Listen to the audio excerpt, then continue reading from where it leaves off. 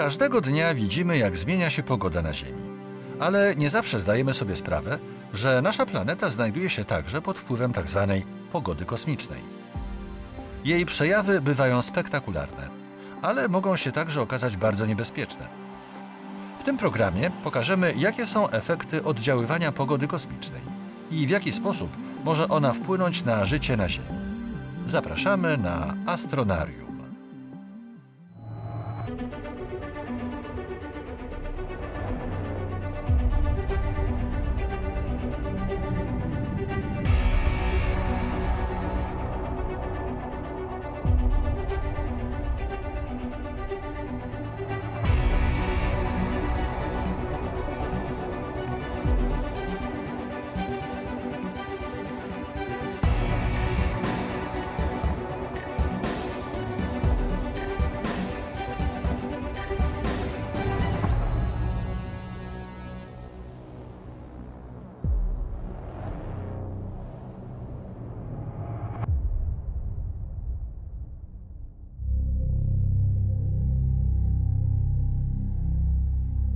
Aby przekonać się, jaka jest pogoda, zwykle wystarczy po prostu wyjrzeć przez okno. Ale co z pogodą kosmiczną? Cóż, chyba najbardziej znanym jej przejawem są zorze polarne. Jak to się dzieje, że przezroczysta na co dzień atmosfera zaczyna świecić w postaci zorzy? Możemy się o tym przekonać za sprawą prostego eksperymentu. Mamy tutaj dwie fiolki. W jednej azot, a w drugiej tlen, a więc główne składniki atmosfery Ziemi. Co się jednak stanie, kiedy potraktujemy je prądem elektrycznym? Jak widać, gazy zaczynają świecić. Podobnie dzieje się, kiedy na niebie pojawia się zorza polarna. Tylko skąd bierze się pole elektryczne w atmosferze? W tym punkcie dochodzimy właśnie do pogody kosmicznej. Przyczyną powstawania zorzy polarnych jest tak naprawdę wiatr słoneczny. Słońce wyrzuca w przestrzeń kosmiczną naładowane cząstki. Kiedy trafiają one na ziemską magnetosferę, zostają przechwycone i spływają wzdłuż linii pola magnetycznego w okolice biegunów. Uderzając w atmosferę, wzbudzają znajdujące się w niej gazy do świecenia. Właśnie tak powstają zorze polarne i za każdym razem, kiedy pojawiają się na niebie, widzimy efekty działania pogody kosmicznej. To jednak nie jedyny sposób, w jaki może ona wpływać na naszą planetę. Jakie jeszcze mogą być jej skutki i w jaki sposób możemy je przewidywać? Przekonajmy się, jak powstaje taka kosmiczna prognoza pogody.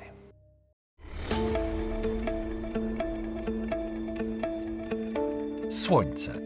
Źródło życiodajnej energii zasilającej naszą planetę. Każdego dnia dostarcza nam światło i ciepło. Na tym jego wpływ na Ziemię się jednak nie kończy. Zjawiska, do których dochodzi na Słońcu, kształtują warunki w całej przestrzeni otaczającej naszą planetę. Właśnie to jest źródłem tzw. pogody kosmicznej. W poszukiwaniu odpowiedzi na jej temat trzeba więc najpierw spojrzeć w stronę Słońca.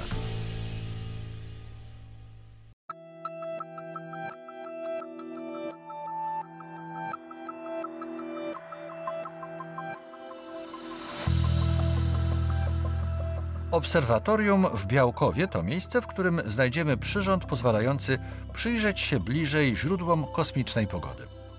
Tak zwany wielki koronograf to teleskop słoneczny wyposażony w sztuczny księżyc i potężny spektrograf.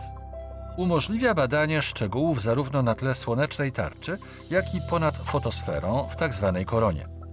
Astronomowie z Uniwersytetu Wrocławskiego wykorzystują możliwości tego urządzenia do badań z zakresu heliofizyki. Jak tłumaczy profesor Michał Tomczak, im lepiej rozumiemy procesy zachodzące na Słońcu, tym bardziej zdajemy sobie sprawę z tego, jak poważny mogą mieć one wpływ na Ziemię. W jaki sposób w ogóle Słońce kształtuje to, co nazywamy pogodą kosmiczną? Przejawy Słońca, wpływ Słońca na to, co się dzieje w bezpośrednim otoczeniu kosmicznym naszego Słońca, są wielorakie. Tu trzeba powiedzieć po pierwsze oczywiście o promieniowaniu emitowanym przez Słońce. I tu mogłoby się wydawać, że właściwie no, nie ma żadnej zmienności. Wiemy, że stała słoneczna właściwie się nie zmienia. Natomiast bardzo istotne z punktu widzenia na przykład tego, co się dzieje w ziemskiej jonosferze, jest widmo tego promieniowania. I ono się dość drastycznie zmienia, na przykład w przypadku rozbłysków, szczególnie silnych rozbłysków. Wtedy znacznie silniej jonizowany jest obszar ziemskiej atmosfery. Natomiast ten rodzaj oddziaływania Słońca, który no, odgrywa największą rolę, on się wiąże bezpośrednio z wiatrem słonecznym. Wiatr słoneczny to jest nieustannie wypływający z korony słonecznej strumień naładowanych cząstek. I on w okolicach Ziemi osiąga prędkości rzędu kilkuset kilometrów na sekundę. I właśnie najważniejszą cechą, która ma wpływ na pogodę kosmiczną, jest zmienność tego wiatru słonecznego. Więc już tutaj ta zmienność w pewien sposób stymuluje warunki w bezpośrednim otoczeniu kosmicznym naszej Ziemi. Natomiast jeśli do tego dołączyć jeszcze zjawiska takie przejściowe, jak na przykład koronalne wyrzuty materii, to ta sytuacja jeszcze bardziej się komplikuje, bo wtedy epizodycznie w okolice Ziemi dociera chmura namagnetyzowanej plazmy o prędkościach dochodzących do 1000 km na sekundę. I bardzo istotne jest również to, że ta chmura niesie ze sobą pole magnetyczne. Ono pozwala w niektórych przypadkach, no, w cudzysłowie, zmiękczyć to ziemskie pole magnetyczne, a więc ułatwia wnikanie cząstek do ziemskiej magnetosfery i wiąże się ze zjawiskami na przykład typu Zorzy. A w jaki sposób te procesy, które wpływają na kosmiczną pogodę, jesteście w stanie badać w tym miejscu? No więc oczywiście sprawcą tych wszystkich problemów, tych wszystkich zjawisk jest bezpośrednio Słońce, a więc obserwując naszą gwiazdę możemy na bieżąco monitorować stan jej aktywności i w zależności od tego, co obserwujemy, no, pojawia się ta ocena, czy zjawisko może być groźne w jakiejś perspektywie, bo tu musimy pamiętać oczywiście o pewnej sekwencji czasowej. To, co my obserwujemy, wydarzyło się na Słońcu no, tych 8 minut z kawałkiem, no bo taka jest prędkość światła. Natomiast i tyle światło biegnie ze Słońca do naszej planety. Z powierzchni Słońca do naszej planety tyle właśnie czasu biegnie światło. Natomiast ta wyrzucona materia w takim zjawisku no, porusza się, można powiedzieć na szczęście, dużo wolniej i trzeba kilkunastu do kilkudziesięciu godzin, żeby ta materia dotarła w okolice Ziemi. A więc można powiedzieć, że odpowiednio dokładnie obserwując Słońce, mamy możliwość wczesnego ostrzegania o tym, co się tam wydarzyło, co się tam dzieje. Wiemy, że pogoda na Ziemi jest bardzo zmiennym zjawiskiem. Jak jest z pogodą kosmiczną? Rzeczywiście zostało zdefiniowanych wiele wskaźników, za pomocą których opisujemy stan ziemskiej magnetosfery na przykład. Tak zwany indeks planetarny. On opisuje stopień zaburzenia za pomocą takiej 10-stopniowej logarytmicznej skali. Na porządku dziennym są sytuacje, kiedy ten wskaźnik planetarny sięga wartości 6, 7, a więc to byłyby takie średnie burze geomagnetyczne. Natomiast te najsilniejsze, te ekstremalne, te niebezpieczne z punktu widzenia funkcjonowania, no, można powiedzieć, cywilizacji, no one na szczęście zdarzają się stosunkowo rzadko, a więc są nawet całe 11-letnie cykle, kiedy nie obserwujemy nigdy sytuacji, kiedy ten indeks planetarny osiąga wartość 9. No, należy się tym cieszyć, bo rzeczywiście mogłoby się to wiązać z poważnymi kłopotami. Monitorowanie słonecznej aktywności pozwala ostrzegać przed zmianami kosmicznej pogody. Jakie mogą być jednak ich skutki? Aby to zrozumieć, trzeba sobie zdać sprawę z tego, jak duży mogą mieć one wpływ na naszą planetę.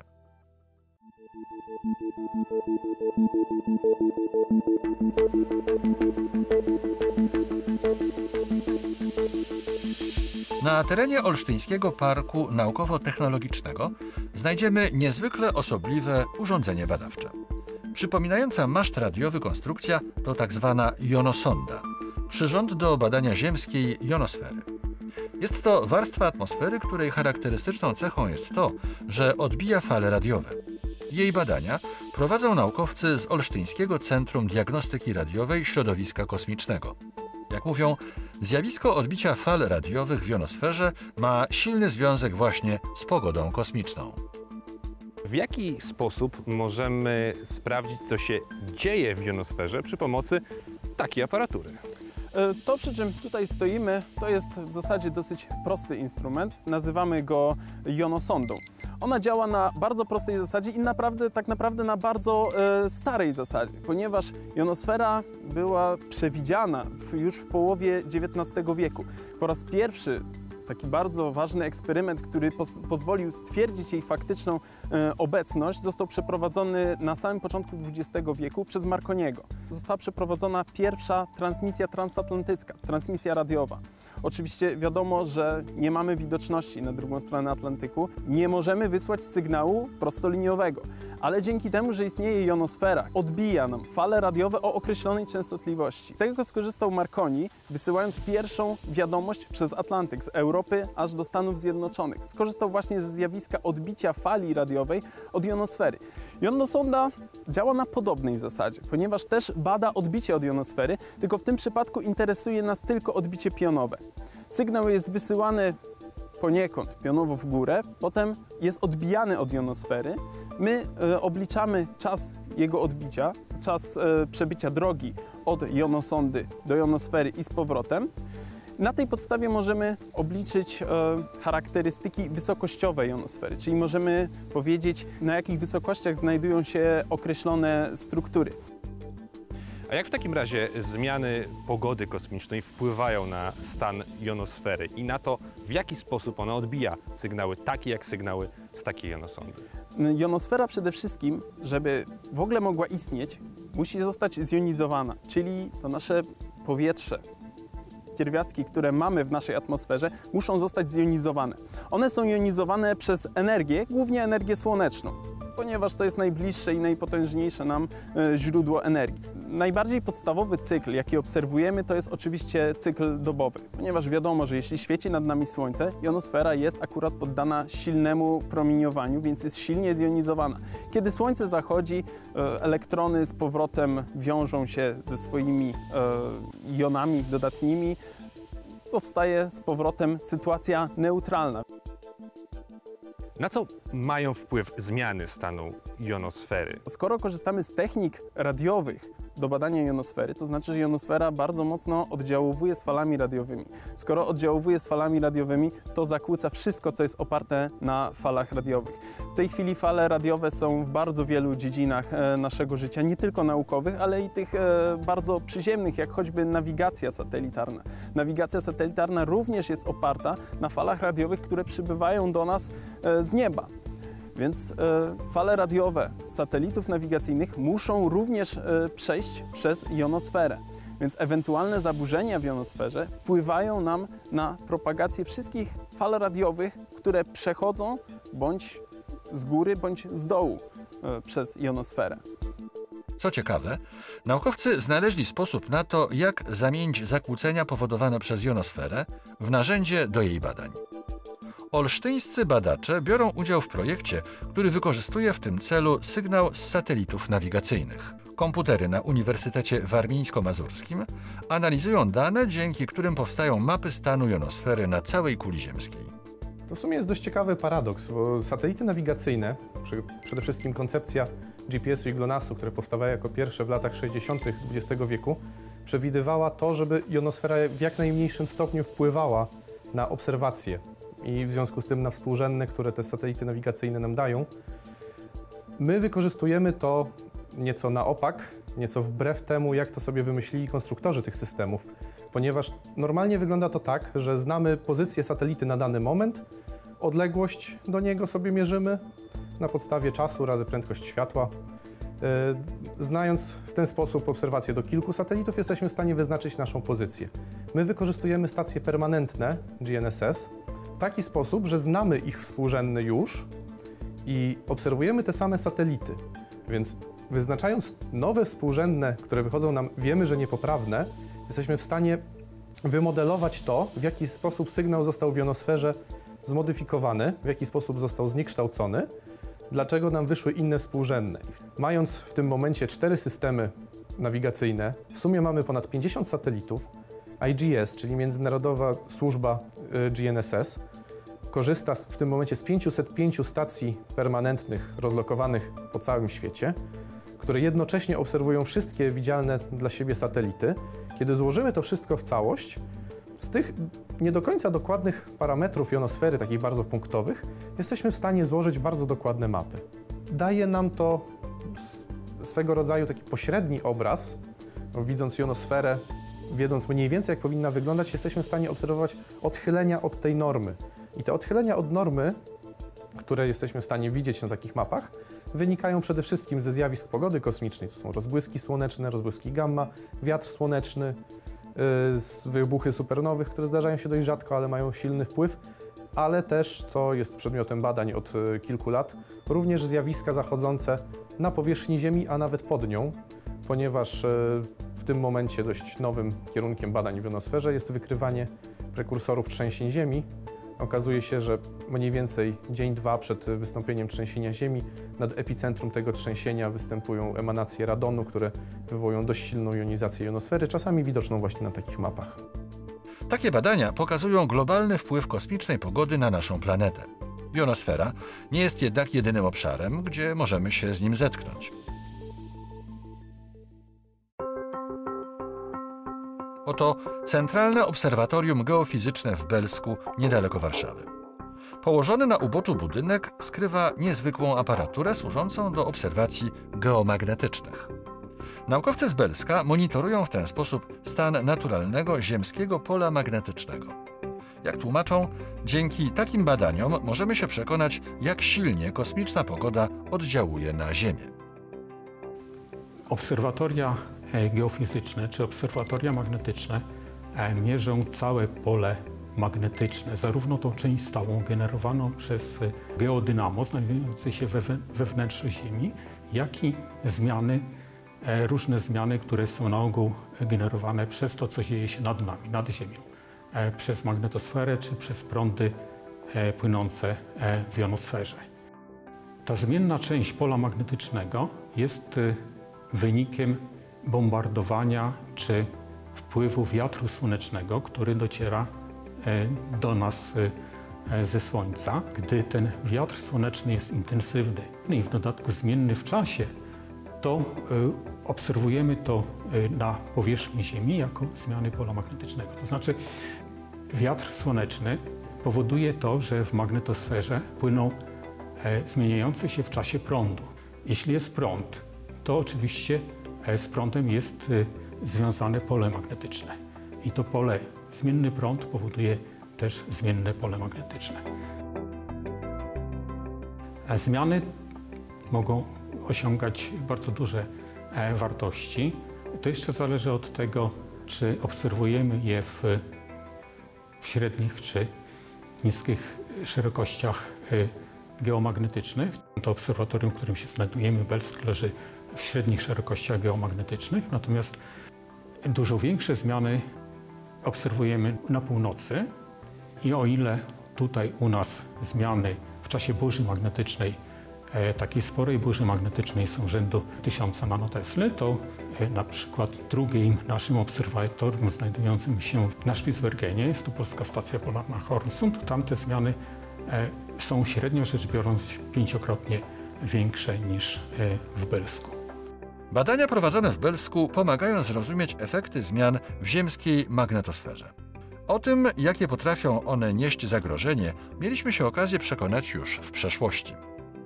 Pierwsza sprawa, bardzo ważna w tym związku, to jest rola głównego, stałego pola magnetycznego, bo ono gra rolę tarczy. Pole stałe magnetyczne Ziemi chroni nas przed bezpośrednimi skutkami tego wiatru słonecznego. Na tej mapie mamy naniesione siłę pola magnetycznego stałego i widzimy, że ono tutaj ma minimum.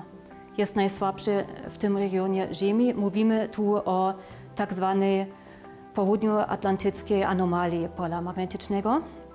I tu można powiedzieć, że to tarcza ochrony ma dziurę albo ma słaby punkt. Jak to odczuwamy? Nie my, ale satelity krążące w orbicie Ziemi, bo właśnie nad tym regionem one najczęściej ulegają awariom, uszkodzeniom, brakom łączności i tym podobnie. To jest jeden skutek. Inna sprawa to jest rzeczywiście, kiedy mamy dużą aktywność Słońca i bardzo silny wiatr słoneczny i właśnie takie ekstremalne wydarzenia tej pogody kosmicznej. Zmiany pola magnetycznego prowadzą do indukcji elektromagnetycznego, to znaczy, że płyną prądy w stałej Ziemi. My te prądy nie odczuwamy. Dla życia one są niegroźne, ale są bardzo szkodliwe albo bywają bardzo szkodliwe dla infrastruktury energetycznej. Kiedy one pływają przez linie energetyczne, na przykład mogą prowadzić do zniszczeń, jeśli przekraczają pewne wartości, co jest skutkiem ekstremalnych wydarzeń w pogodzie kosmicznej, ale takie wydarzenia były. Najbardziej znanym jest zdarzenie z roku 1989 roku w Kanadzie, kiedy cała prowincja była przez jakiś czas bez prądu, skutkiem właśnie pogody kosmicznej. Więc inżynierowie tej infrastruktury energetycznej muszą uwzględnić takie zjawiska i muszą odpowiednio zabezpieczyć tę infrastrukturę. Od zorzy polarnych na niebie, przez burze magnetyczne zakłócające pracę elektroniki, aż po utrudnienia w łączności radiowej. To wszystko przejawy wpływu kosmicznej pogody na naszą planetę. Wyniki kolejnych badań coraz bardziej uświadamiają nam, jak silnie może ona działać na naszą cywilizację, a także jak wielkie nieść zagrożenia. Tylko wiedza zdobywana dzięki badaniom naukowym może nas jednak przygotować na różnego rodzaju konsekwencje kaprysów kosmicznej pogody. Tak jak prognozujemy pogodę na Ziemi, aby być gotowym na przykład na nadejście burzy, tak badania nad pogodą kosmiczną mają nas przygotować na zagrożenia, jakie mogą być z nią związane. To także ważne przypomnienie, że kosmos nie jest jakąś odległą abstrakcją. Jesteśmy jego częścią i musimy mieć świadomość, że wywiera on na nas wpływ. Nie pozostaje zatem nic innego, jak życzyć wszystkim dobrej pogody, także tej kosmicznej.